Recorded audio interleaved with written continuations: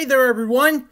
We finally got some breaking news on the international London games, and I'm pretty sure this is no April Fool's Day prank. One team has called out on being being in London in one of those games. Who's playing in London so far?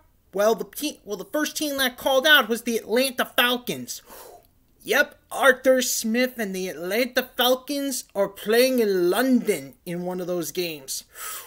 Now, the opponents are still to be determined. They got the entire NFC South, which we know is not going to be a London game, but they also got the AFC East. They got the NFC.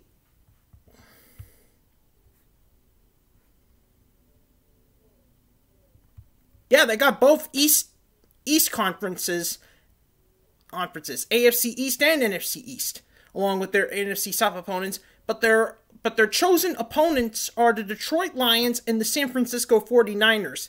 So technically, one of those teams is about to face the Atlanta Falcons in London.